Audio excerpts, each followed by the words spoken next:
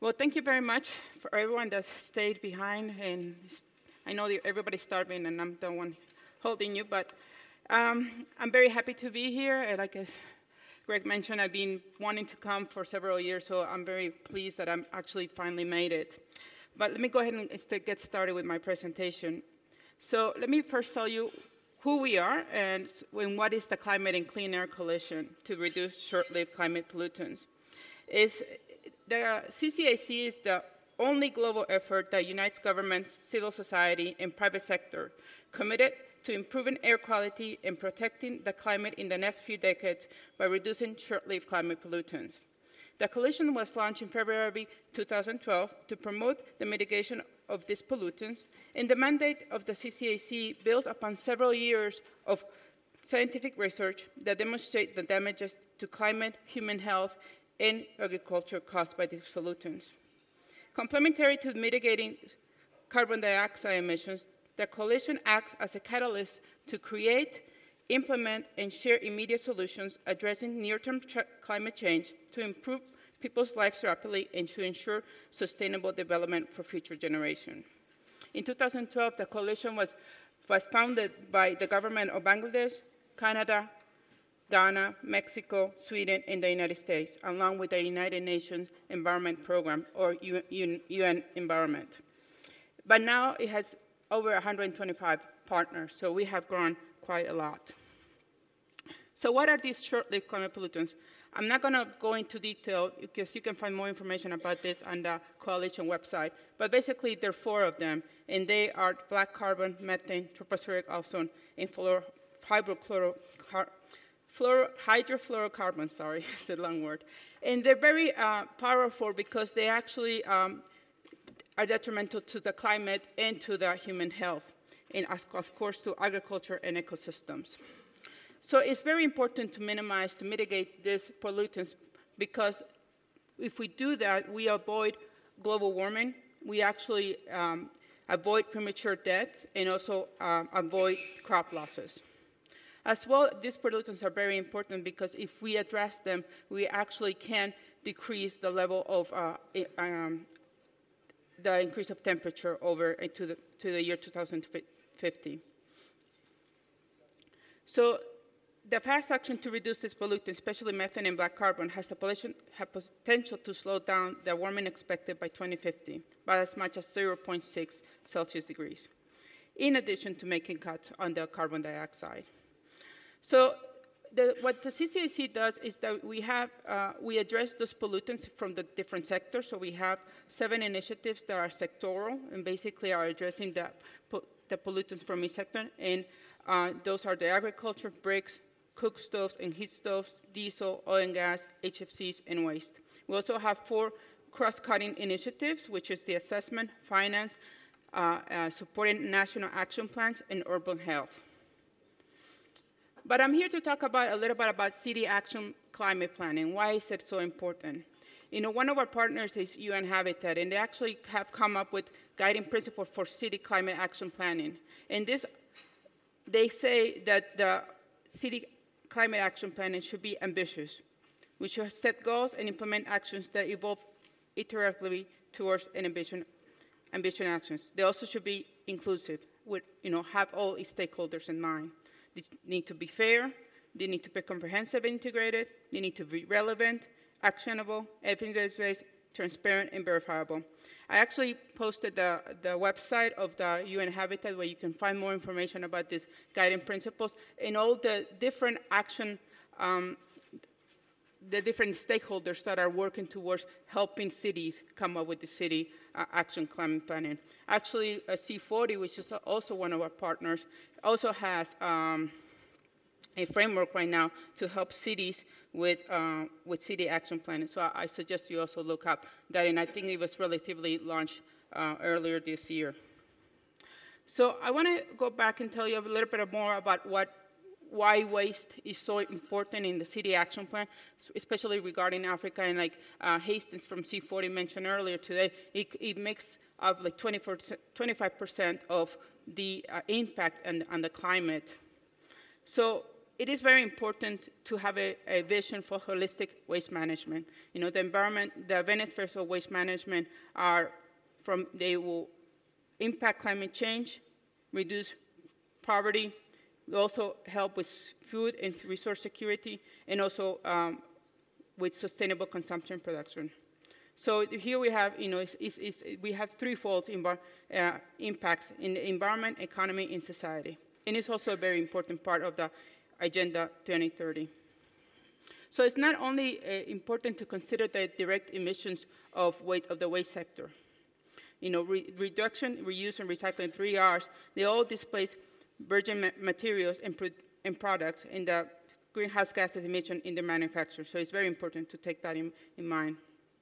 As well, it's very important to look at food waste, because right now we are wasting so much food waste that if we actually avoid it, we can actually reduce the greenhouse emissions by 9%. So across the sector, if we improve all waste management, then we can have a reduction across the globe of 15 to 20%. So because I work with the coalition, I have to take into account what are the pollutants from the waste sector. So this, in my case, are methane and black carbon. So from the waste initiative, which is the one I coordinate, it's very important for us to mitigate those pollutants. And we do this by providing a comprehensive package of resources, technical capacity building, and a global network of cities to facilitate the design implementation of locally appropriate actions. And that's very important. Actually, we have talked about this yesterday and today, where it's very important to look at what cities are doing and how is it that we're not going to just borrow from Europe or borrow from other areas. We're going to make sure that what we implement is consistent with what's going on in the context of the city. What is the value added of our initiative? Basically, we work directly with cities, which is because it's important because the cities are the ones that have to handle the waste. We also have a support from all the CCAC partners. I mentioned we have 125 partners all over the world, so you know, having that support is very important. And we actually mobilize experts from all over the world. That's as well because we work with networks like C40, ICLEI, and other ones in the world. Then we can actually have access to those experts all over the world. So basically, it is important to reduce the emissions from the waste sector because there are benefits, there are environmental benefits, their social and economics. The solutions are very basic. You know, we need to improve waste collection, transportation, and handling. We have to prevent waste burning because waste burning causes black carbon. We need to manage better our organics, you know, because the organics give off the methane, and also if we do have a landfill, it's really good to have a landfill gas capture system.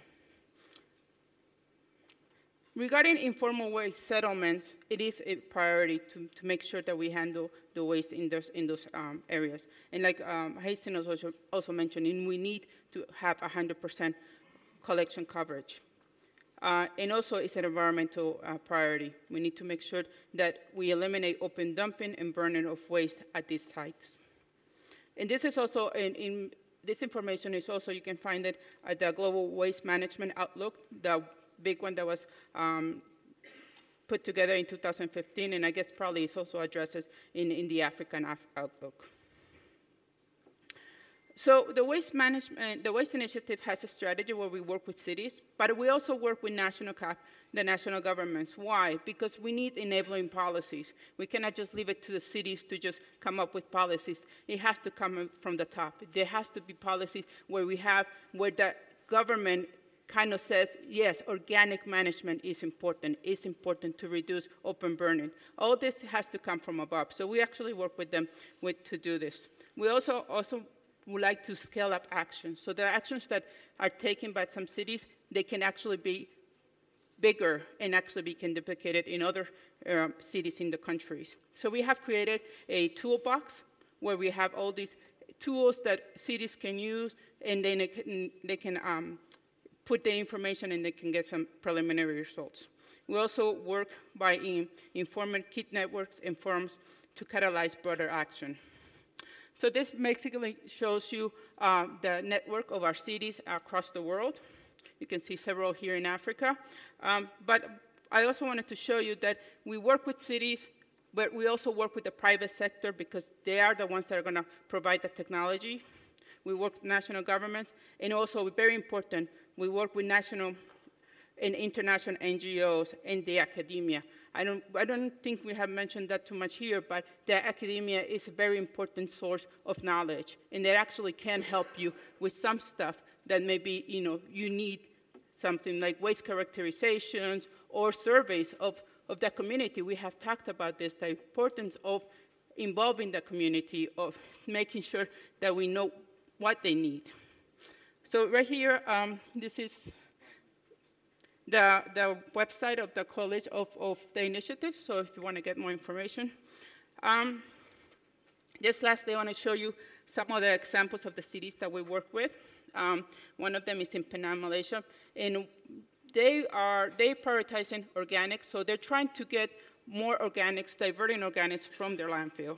Well, how they're doing this? They're basically doing what is called getting the long-hanging fruit. What does that mean? It's a term meaning that you go for the easy stuff. So you get the organics from the market, from businesses, from restaurants, from hotels. So that's what they're trying to do. So when we share the presentation, there's actually 2 videos here that I suggest you look at so you can learn more information about what they're doing in Penang. Same thing in Viña del Mar.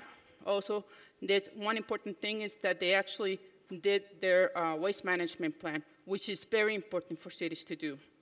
Also, another thing that's very important that they're doing in Viña del Mar is the incorporation of the private sector. So they're tendering an aerobic digestion plant to do PPP. In Sao Paulo, also working with organic waste, trying to divert as much waste as possible, working a lot with the community, and having also with the schools, teaching the kids the importance of diverting organic waste and doing it decentralized manner. In Amman, Jordan, they have prioritized optimizing waste collection. And they wanted some recommendations on how to involve more the private sector, and also having training on not just on organics, but also on the transfer station. It's very important because sometimes if you don't do that right, then you're losing valuable materials. In Rio de Janeiro as well, they're prioritizing organics. They also have a big problem with leachate because it's a tropical city. So that's something they're also prioritizing. And also they're making sure that their fleet is green. So making sure that they're moving away from the older vehicles and having better vehicles to collect the waste. In Dar es Salaam, we also work. There they have actually prioritized what is the household behavior, and they did it in awareness raising with them. Our organic, we did it for them an organic waste management strategy, which is also very important. Recommendations on how to improve the Pugu dump site, and then more training on organic waste management and landfilling. These are the networks that we have right now. We have actually worked towards regional because it's important, like we mentioned, it's like every region has their differences. So we have one in Latin America, we have done one for Francophone Africa, we're gonna do one for Sub-Saharan in South Africa, we have one for India. Anyway, they're all there so you can see them. This is the cities for Francophone Africa that we have worked with. And lastly, I just wanted to mention one very important aspect of the coalition is that we have this campaign called Breathe Life. And it's basically to raise awareness with the citizens of all the pollution that we have. So I suggest you look at the website, it's Breathe Life 3030. And if you want, just join. It's very easy, just have to sign a letter. And then they'll give you all this information that you have here. And that's it. Thank you very much and enjoy your lunch.